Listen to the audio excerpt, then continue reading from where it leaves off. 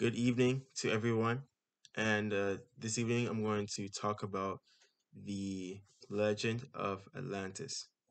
So, this legend is basically there was a city, a civilization a long time ago. And it was founded by people that were half god and half human.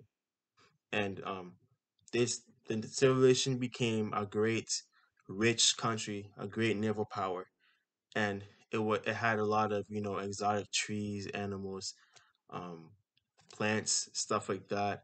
They had a lot of mineral wealth like silver, gold, things of that nature, and it was perfect. Everybody worked together in harmony.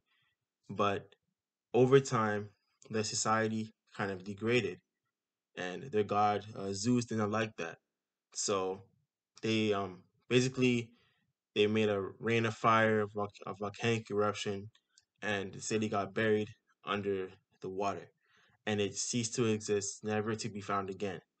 Now, um, this story might seem very simple, but it's really one of the most popular stories in Western culture today. Because it's it's something it talks about an idea that people love to fantasize about, a utopia where everybody is works together in harmony, it's perfect, there's no racism, there's no poverty, there's none of that. It's just literally perfect. But it's not true. Like everywhere on the globe, um like in the globe, people have speculated that Atlantis was there.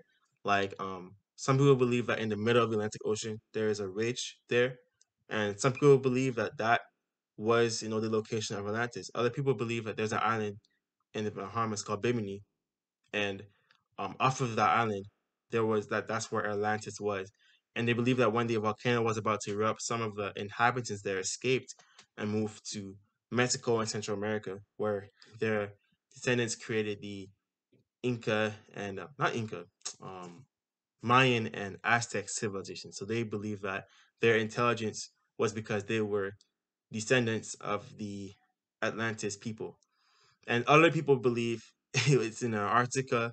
Other people believe that it is in the Mediterranean Sea somewhere. Like anywhere in the globe, um, that could possibly be it. People have said Atlantis is there.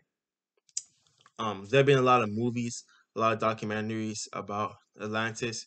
I remember I think there's a series that National Geographic or Discovery Channel made. I don't remember which one of the two, but it was called Finding Atlantis, and they basically had a whole bunch of seasons where they were just trying to speculate where Atlantis was and stuff like that.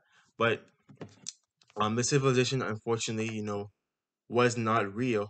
But Plato wrote this to talk about his philosophies, the degrading of human society, um divine versus human nature, stuff like that, because these people were half god half human who created the society.